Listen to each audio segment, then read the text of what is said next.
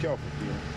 Earlier tonight, we had a drunk driver roll her vehicle into the bayou, and initially we were told that she was the only person in the vehicle at that time.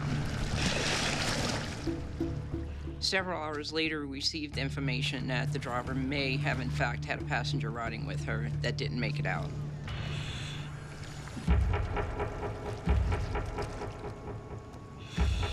It's pretty creepy. It's kind of scary because you don't know what you're gonna grab or what's gonna grab you.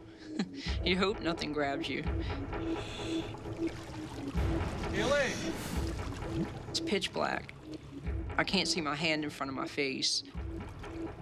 I'm feeling around, and I feel clothing. And I don't know if there's anything else attached to that. I grab a hold of it so I can get it out of the vehicle.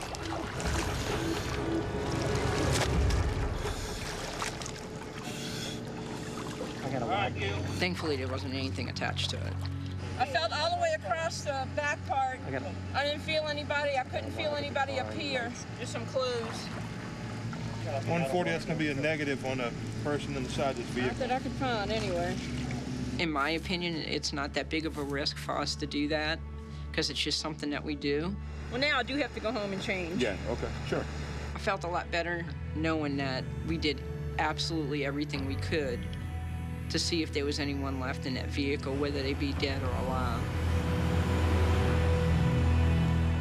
Be safe, be strong. Let's do this. Get that stretcher in here. You're gonna bleed to death. Grab the nozzle, grab the nozzle. You know, they're not dead. I can work with that.